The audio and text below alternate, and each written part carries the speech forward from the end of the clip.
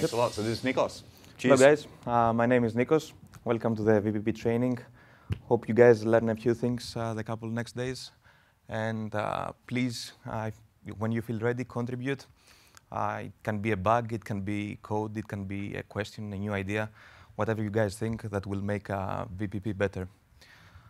So in this session, we will go through two basic examples.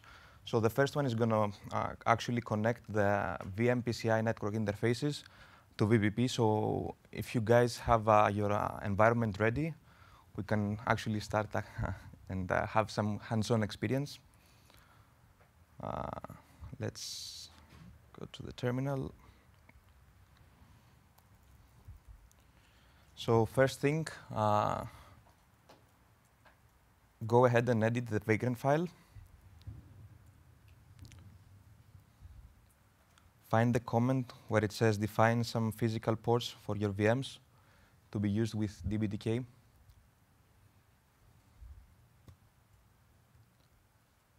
And then add as many as you want. In this example, I have 2 network interfaces.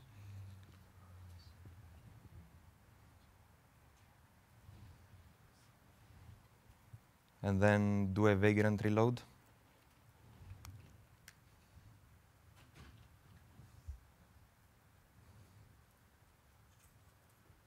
You want to have the private or public? It's a private. It's better to use private networks with. Yes, but for this environment, let's use private because public will get IP addresses from the Cisco network.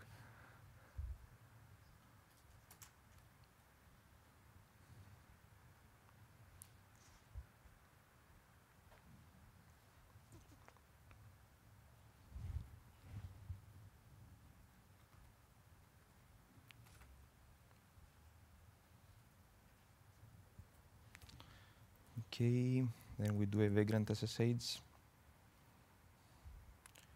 Login inside the VM. And then we list the hardware. And get the pass information for the PCIs.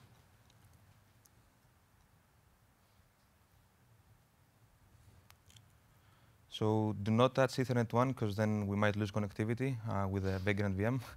We don't want that. So let's use the addresses for the Ethernet 1 and Ethernet 2. And we're going to add that to the startup configuration of VPP. So let's add it. Yes? Yeah, sure.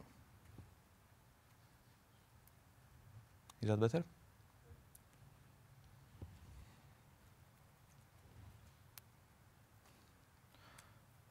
Before actually we do that, check the IP addresses because we will need those addresses to actually assign them inside VPP and then test from outside the VM. So I'll keep, let's say, this one, and then let's edit the startup configuration.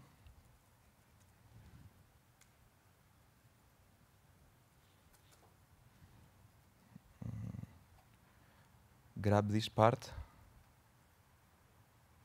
of the PCI address after the @ sign. Go to the DBDK section and then add device. And then same thing for the second PCI.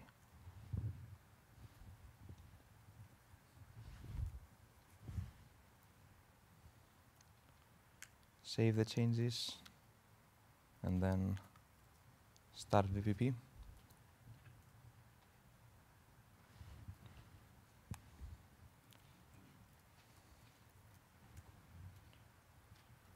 So now if we do a VPP control, show interfaces, we can see that we have configured VPP to use PCI from the VM with DBDK. Now let's bring them in an app state.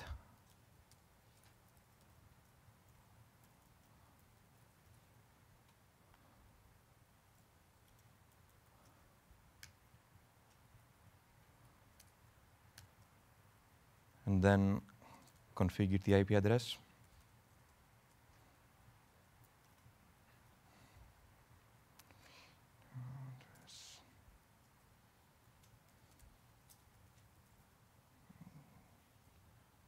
It's right here. Let's use this one. Oops. The IP address.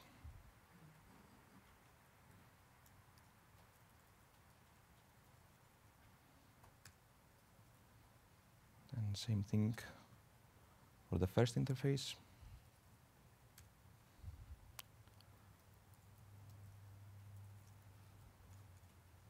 So we see that they are in an up state now, and we have assigned the IP addresses. So what I will do next is add a trace.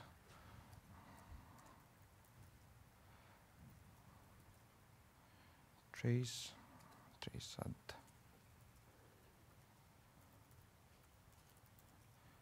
So this will trace the packets that flow inside the DBTK node, the DBTK input node. We can have different nodes here, so it can be an Ethernet input or an ARP input or whatever we define here. So let's monitor 10 packets and then go outside on the host and then try and ping inside the VM.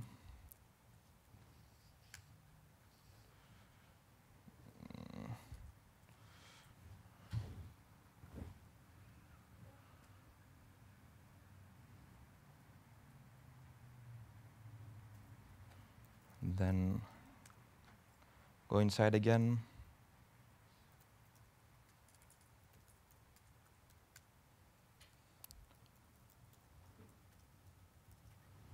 And with this command, we're going to show the trace. And you can actually see here the 10 packets and the processing that happens. So it goes in the DBTK input node. Then it goes to the Ethernet input node, then to an IP4 local node, IP4 ICMP echo request. So you actually see the flow of the packets inside the VPP node. And then with VPP, clear trace, you clear everything. So that's how we actually attach network interfaces to VPP from the VM to use with DBTK and then connect them to VPP. Now the second example that I will show you is a Docker demo. So we're going to use Docker containers. We're going to create two Docker containers and then two different Linux namespaces, and then attach the Docker containers to VPP. So we're going to create vethpairs. One side of the vethpair is going to be attached to the Docker container, the other one inside VPP with the AF packet interface. We can do that with two ways, either with tap connect, so we can create a tap interface inside VPP and connect it, or use the AF packet interface. AF packet is more performant, so we're going to use that. And this is actually what we have. Basically, I have a script ready. If you want to run it, you feel free to run it. It installs Docker. It downloads an IPsec Docker image, and then create the vethpairs, expose the network, the Docker network namespace to the host, then add the AF packet interface inside VPP, add the other side of the vethpair inside the containers, then apply some configuration inside the containers, and then establish a VPN connection between the two containers. So if you guys want, you can use this link here, wget-o vagrant containers.sh, and this actually I will walk you through. Yep.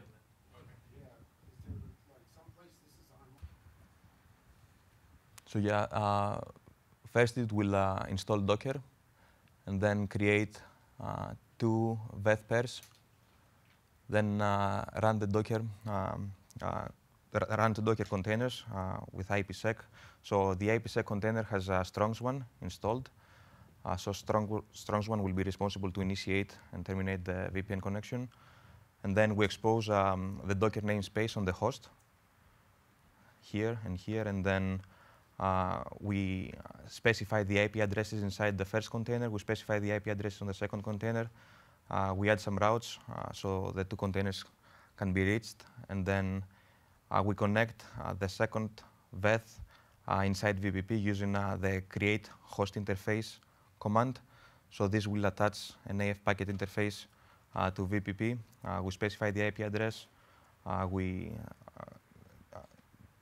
put the interface in an app state, and then the next part we add the configurations inside the two Docker containers. So we copy some default configurations that I have uploaded in these URLs, and then apply them inside the two Docker containers. So IPsec, just a quick question. IPsec is running actually within Docker. It's not the IPsec feature within VPP. No. So it's yes, sure. So the question was if that IPsec function is inside the VPP or is inside the Docker containers. So it's inside the Docker containers. It's not the function, a function of VPP. But I know that VPP has an IPsec termination function right now. Damian, am I right? Yes. Yeah. So it doesn't have the initiation of IPsec. OK, so I'll just go ahead and run it. Let me get the link as well.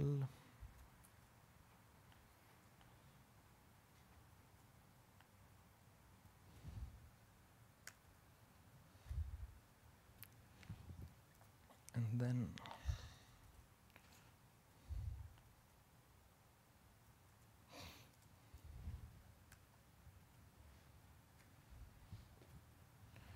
so if I do a Docker PS now, I can see that I have two Docker containers running. And then what I will do is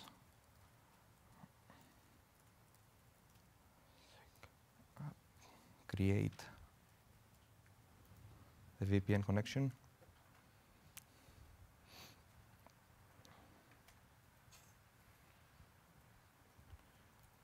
So you can see that I have a VPN established connection, and then I can actually go inside VP. Show you the interfaces. So these are the new interfaces that I added, the AF packet interfaces. And then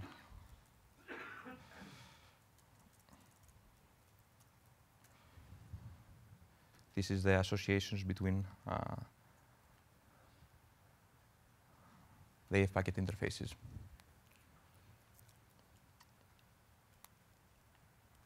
So with this script, it's an easy way for you, if you want to test with containers, to expose the network namespaces on the host, and then create VEth pairs, add the interface of the VEth pair inside VPP, and then have an end-to-end connection between VPP and Docker containers. This is the configuration that I'm using for the IPsec. But feel free to, I'm just using cert keys right now. Feel free to use whatever you want. And then I'll hand it over to Keith to walk you through the setup of the environment for the rest of the training sessions.